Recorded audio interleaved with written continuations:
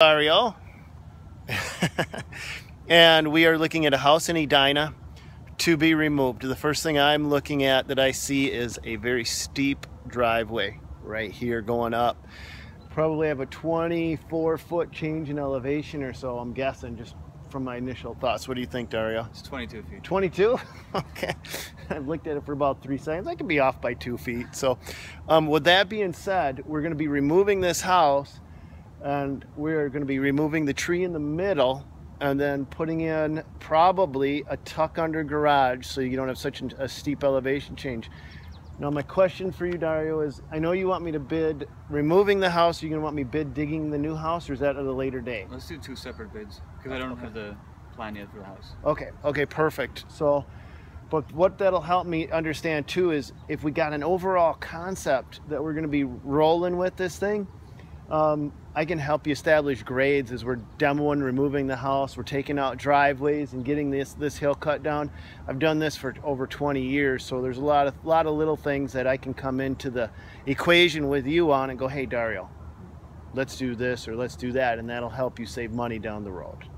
So let's go in and check this house out. Let's get Dario an estimate to knock this bad boy over. Which could be recyclable. I'm not sure how you guys handle that. No, we do recycle the beams. So if they're steel, they do get recycled. So we're going in. Thanks, Dario. Appreciate it. Okay. All the furniture is out. Great. What is the insulation like in the ceiling?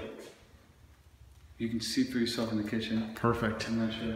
So Dario's going to be the general contractor on this. We're going to help him walk through the demo on ways that he can do things on his own. Insulation, mercury switches, those have to be removed.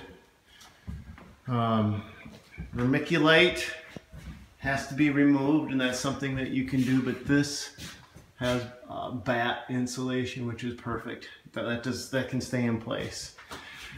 Your appliances, Yeah, they're going out. Yep, I mean those are recyclable. So if we're keeping them. They're brand new. Oh, okay. I was gonna say if they look good, but if you're just tossing them, recycle them, you'll get some money back out of them. So here's an interesting fact, at least here in Minnesota, Dario. With asbestos in the house, get a load of this. There's 2 people that can remove it: a licensed abatement contractor, the most qualified, or the homeowner, the least qualified. I had a test done. Okay. The results should be in Wednesday. Okay. So we'll see. I don't. He said he doesn't look like there's any, but he's doing a test on it. So you'd be surprised. When they test for asbestos, they test like the caulk in the windows. They test the glue under the floor. Like I seen this type of. Well, is this linoleum? Yeah, this is. So they would test that. All those little things is where they find it. When we go to remove it, we got to have the fluorescent bulbs out. Those are things that you can do. So, and I'll give you a checklist of everything that you can do to save some money on this demo. Okay, so this fireplace is a real brick fireplace. I'm going to guess it goes all the way to the floor? Yeah. To the basement? Okay. So there's going to be at least a load of brick just in that fireplace, which is no big deal, but it's something that I have to account for. Did you say these beams are all steel under here, Dario? That's what they told me. I don't know about these. I think it's the main house beams. Ah, okay. Well, they could be. They could just be wood wrapped. I think the main one, whatever runs to the top of the house here.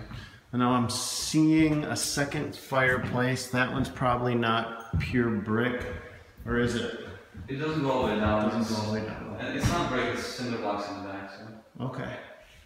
So that's the main floor. We've taken everything into. All right, so we'll go down into the basement and see what we have here. Okay, very compartmentalized. Each one of these walls will be adding into how many dumpsters I have, because that's what I look for when I'm looking through these houses. How many interior walls, anything unusual, spancrete floors, such as in like this room, if there was a spancrete floor. Which would, it's the furnace room. Just the furnace room? Okay.